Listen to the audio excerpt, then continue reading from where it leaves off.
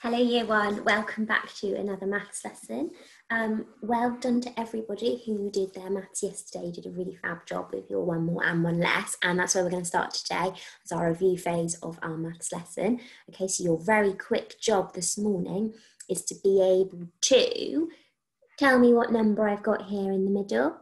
And I'd like you to draw me or write for me one less on this side and one more on this side. And then you can say these STEM sentences out loud. You don't need to write those down, but you can just say them out loud. Okay, so at the top of your page, tell me what number have I got in the middle. You don't even need to draw the deans this time. What number have I got in the middle? What is one less than that number? And what is one more than that number? Okay, so pause the video now to do that.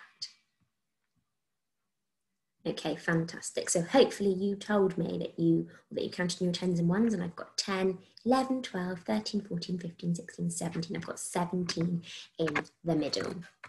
Okay, then hopefully on one side, if you've drawn the deans, you have told me that 16 is one less than 17. So 1, 10 and 6 ones. So very tricky to draw these with my mouse.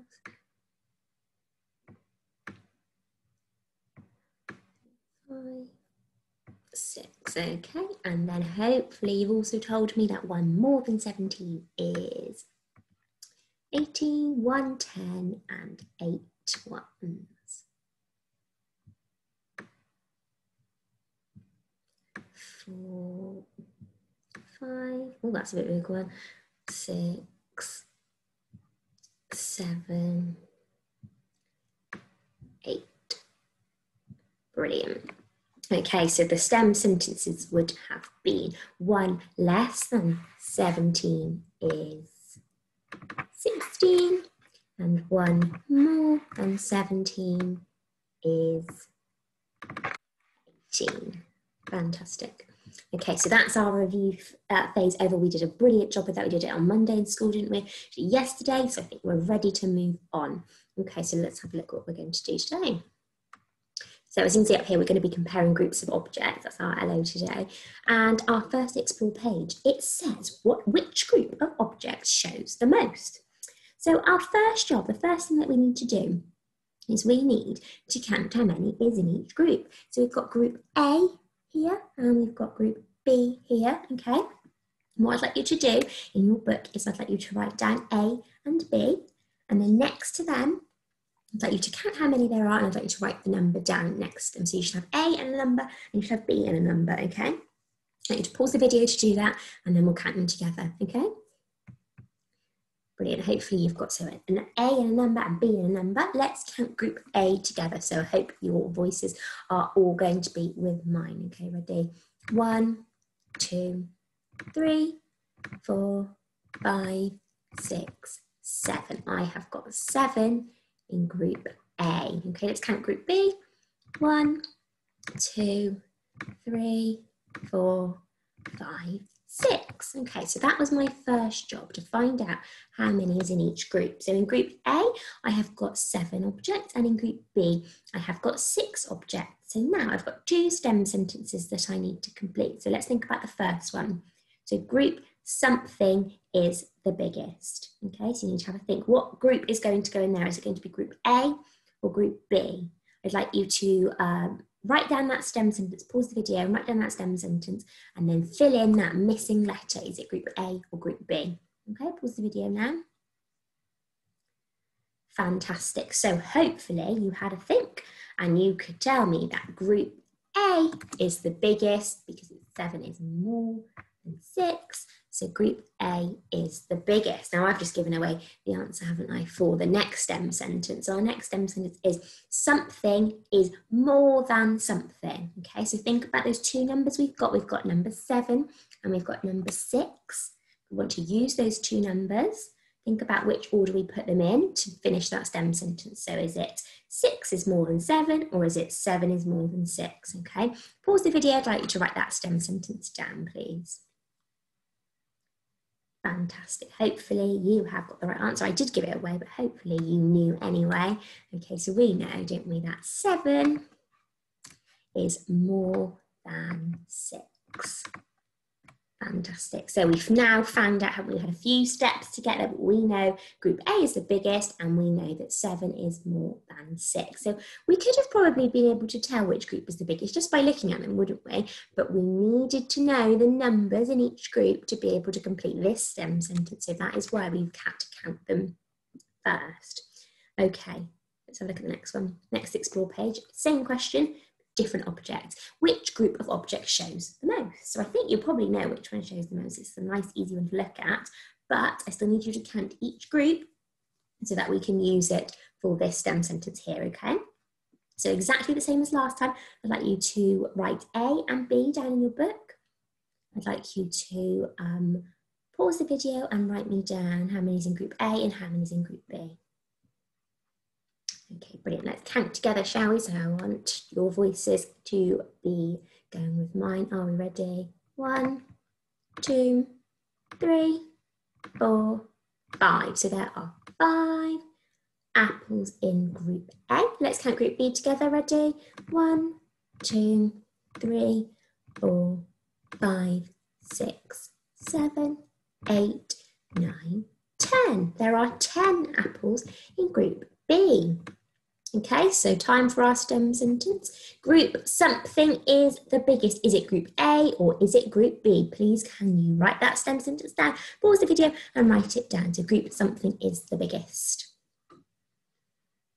Okay, fantastic. Hopefully you have told me that group B is the biggest because we've got 10 in this group and we've got 5 in this group. So without me giving away the answer this time, something is more than something. So it's going to be one of these two numbers first and one of them second. Okay, think about what is going to make that make sense, which order you're going to put the numbers in. Have a think about it, maybe tell whoever's with you, and then I'd like you to have a go at writing that STEM sentence, okay? Something is more than something. Pause the video and have a go at that one. Brilliant. Okay, hopefully you have told me that 10 is more than 5. Fantastic. So we've got group B is the biggest and we've got 10 is more than 5. Fantastic. Right, let's have a look now. This one, it would definitely be a good idea to be able to count them, wouldn't it? Because they're a bit close, aren't they? Now, there are 2 questions this time. It's asking us which group of objects shows the most and also which group of objects shows the least. So let's count all the groups just to double check. In fact, your job is first to write down A, B and C. Tell me how many objects are in each group and then we will count them together. Okay, so pause the video, A, B, C, and then you can write the answers down. Off you go. Okay, fantastic. Let's count how many there are in group A. Ready? 1, 2, 3, 4, 5, 6, 7, 8, 9, 10, 11, 12, 13, 14. So there's 14 in group A. How many 10s and how many 1s in the number 14? Can you tell somebody who's at home with you? That's right, there are 110 was 110 and there are 4 1s in the number 14. Fantastic. Right, let's count group B. 1, 2, 3, 4, 5, 6, 7, 8, 9, 10, 11. Okay, there are 11 in group B. Now this one looks very similar to group B, doesn't it? Let's see. 1, 2, 3, 4, 5, 6, 7, 8, 9, 10, 11, 12. So can you see that there's actually 1 more in that group, which is why it is important to count them, because just by looking at them, you might have said that those were the same amount. So there are 12 objects in group C. So we've got 2 STEM sentences to go with. First of all, we've got group something is the biggest and we've got group something is the smallest. So please can you complete those STEM sentences and pause the video. Fantastic. I hope you were able to tell me that group A is the biggest because you've got 14 in group A and group B is the smallest. Okay, now our next STEM sentence is something is more than something. Okay, now we only want to think about the two numbers, the biggest number and the smallest number. We don't want to think about that one in the middle and get rid of that one. We could use that one, but I just want you to think about the biggest number and the smallest number. So you're going to put the biggest number here on this side of the STEM sentence and the smallest number here. So something is more than something. Okay, have a go at doing that and pause the video and we'll come back together. Fantastic. Hopefully you have done 14 is more than 11 because that is the biggest number and the smallest number. Now there are a couple more we could do, isn't there? We could do 14, this one here, is more than 11. Oh, that's what we've just done, more than 12, I mean, that's one of the other groups. And we could also do 12 is more than 11, couldn't we? But I just wanted us to think about the biggest and the smallest group. Fantastic, right, let's see what's next. Okay, this time I've got two groups and they are what I wonder. Can you tell who is with you? What do we call these representations? So just this top one, what do we call these? That's right, they are tens frames, aren't they? And what do we know about this top tens frame? Have a good think. What do we know about this one? We know, don't we, that the top tens frame is full. There's no space in the top tens frame, and that means that there are 10 counters. It's full. So we don't need to be able to count all of the counters, do we? We just need to count the full one. We can put that 10 in our head, and then we can count on from 10 to count the rest. Okay, so our job is to find out how many's in this group, how many's in this group, and then we're going to use the words more than, less than, or equal to go in the middle. So first job is on one side of your paper, can you write down how many's in this group? And on the other side of your paper, can you write down how many is in this group, please? Okay, pause the video and have a go at that. Fantastic. Right, so if we counted this, we put our 10 in our head like we talked about, and we can count on from 10, 11, 12, 13, 14, 15, 16, 17, 18. So there are 18 in this group.